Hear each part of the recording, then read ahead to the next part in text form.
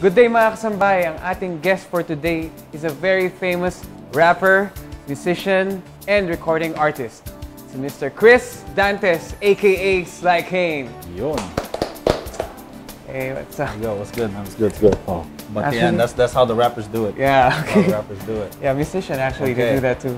Okay. Yeah. So what do we have today? So, I'm gonna make roast chicken with garlic mashed potatoes. Oh my goodness. In creamy au jus reduction. What is that? Au jus is like the oil or the fat of the chicken. Later, I'm gonna show you. Okay. So we're not using any olive oil, none of that? Yeah, we're gonna use that too. Okay. Okay. First, we're gonna preheat our oven. Okay. Is this a must that you need to have like an oven? What if you don't have an oven at the house? Yeah, I'll show you the technique later. Okay. Here we go. So, we're gonna preheat to 170 degrees Celsius. Nice. Okay. And I'm gonna make a dry rub. Okay. So, lalagyan natin ng rosemary. Rosemary. Lots of that. Rosemary is This is my something favorite. that anyone can do at home, no? Yeah, of course. Okay, perfect. Thyme. Nice. Yeah. Actually, madali na naman hanapin to because we have this at our local supermarkets. Okay. Paprika.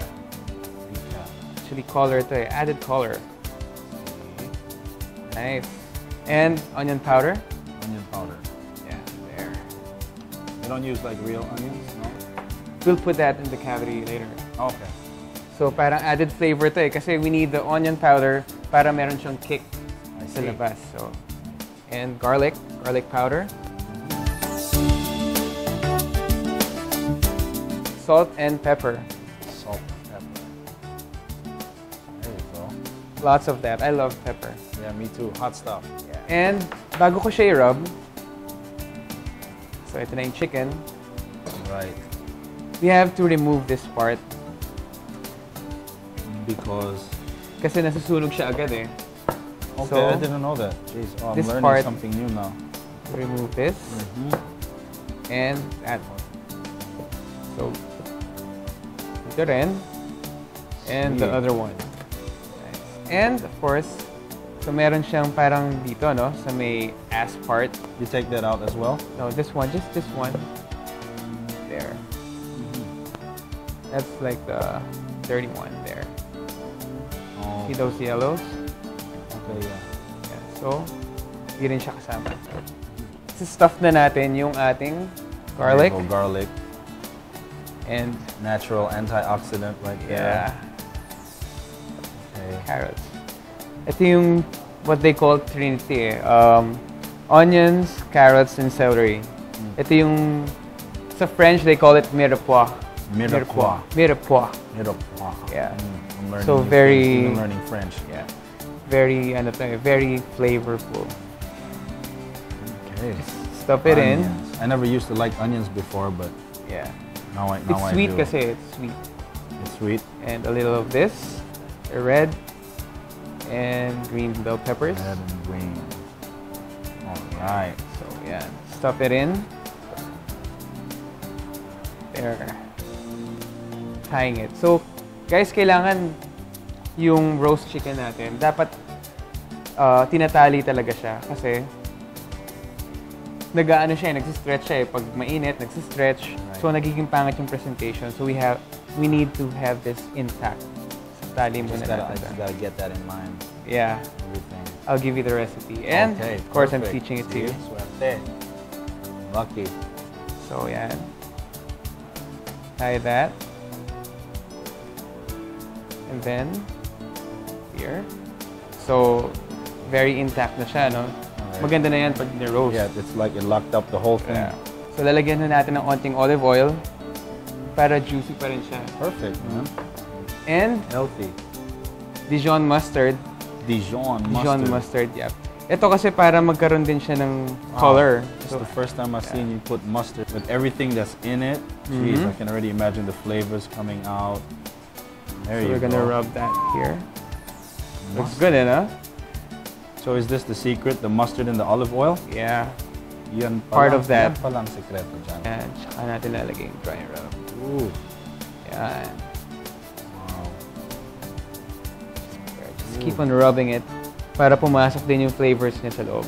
So guys, habang pinipreheat pa natin ang ating Siemens oven, lalagay ko na muna tong potatoes natin for the mashed potatoes. Mashed potatoes, here we go. Your favorite, mashed right? Potatoes, yeah. So habang pinapakuluan po natin ang ating potatoes, right. I'm gonna put this inside the oven. Yan na. Ito na naantay ko. Wait, para may magawa ko, buksan ko naman. Yan, okay. Para sabihin mo wala akong ginagawa eh. A little wider, There we go. So, there you go. Put it there. And so, chef, how long do we cook this inside the oven and how hot should it be? So mga 45 minutes to 1 hour yan. Pero titignan na lang natin. 45 to 1, okay. So tignan natin. Tapos, gano'ng kainit yan? 180 degrees. Ayos. Yan. Okay, good. Okay. Good. Paano man naman pag wala kang ganyan sa bahay oven?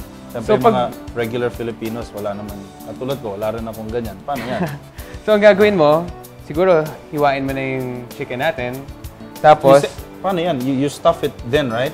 You Yeah. stuff it? Okay. And then, kumbaga discard mo na lang yung stuffing. discard the stuffing. Yeah, so sige. hiwain mo na lang siya. And then, prituhin mo siya sa non-stick pan, Okay. low heat, Low heat. tapos takpan mo siya. Tatakpan mo yung... Prituhin mo siya sa olive oil din? Yeah, little olive oil. And that will parang serve as your oven. So parang nag-circulate 45 minutes din yan. It depends dun sa apoy mo. Okay. Yeah. Okay, guys, while we're waiting for the potatoes, i-roast ko na yung ating minced garlic. Okay. This is included para dito? Yeah, pag Okay. ano na siya, mashable na siya. Yan. Ika nga healthy way ng Yeah. paggawa ng mashed potato. And ang ating garlic naman. Right. Yan. So, Mas lagi, no? Karamihan ng mga cooking, they always use garlic and Yeah. everything. Onions and garlic. That's like the 1, 2, 3 punch of any cooking recipe, no? pwede na to, Sly. Okay. Lagyan na natin yung mga Mashed potatoes potatoes. natin. This is what I'm waiting for, man. Yeah. That's what I'm waiting for. And papamash ko sa'yo ito later. Yan. Yan. So, mainit pa siya, di ba? Lalagyan natin ng... Habang hot pa siya. Habang mainit siya, lagyan natin ng onting butter. Yan. Alright. Oops. Okay na siya, no? Medyo nag-halo-halo na yung butter niya dyan. So, pwedeng light butter. Kunyari, if you're on a diet or something, you can probably use light butter, no? Yeah, of course. Pero kung gusto mo yung tunay na flavor niya, regular butter na. Regular butter. Yeah. Okay.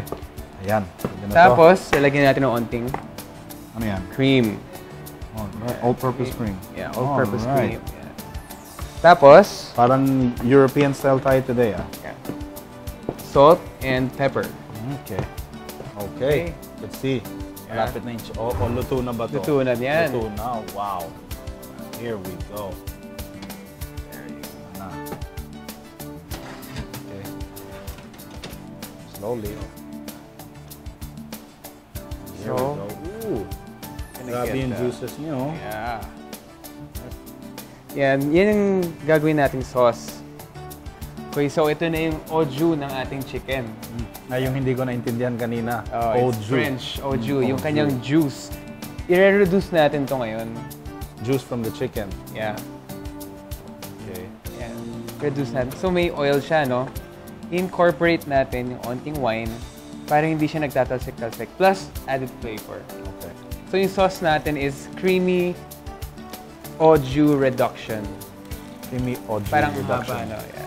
Kasi usually, ang au jus, ito na yun eh. Pero gusto ko siya maging thick palalo yung flavors. Nilagyan ko ng wine and a bit of cream. Cream. All-purpose cream. Okay. Added thickness. Yeah. Yeah. Umount natin siya ng butter. Yan. Ito na. Terrible na ang flavor nito. Ang tawag dyan, less fat butter. Less fat butter. Alright, now we're done with the sauce. When we come back, ipa-plate na natin to. Wrapper. When we come back, you'll Plate know. na natin to. When we return, it's time to taste the recipe roast chicken in creamy au jus reduction with garlic mashed potato. Only here at Cook It Right. Cook It Right would like to thank the following: La Quacha Travel Services, Luyang Dilao, Uniwide Farm, Pro Organic Eggs, Yoshinoya.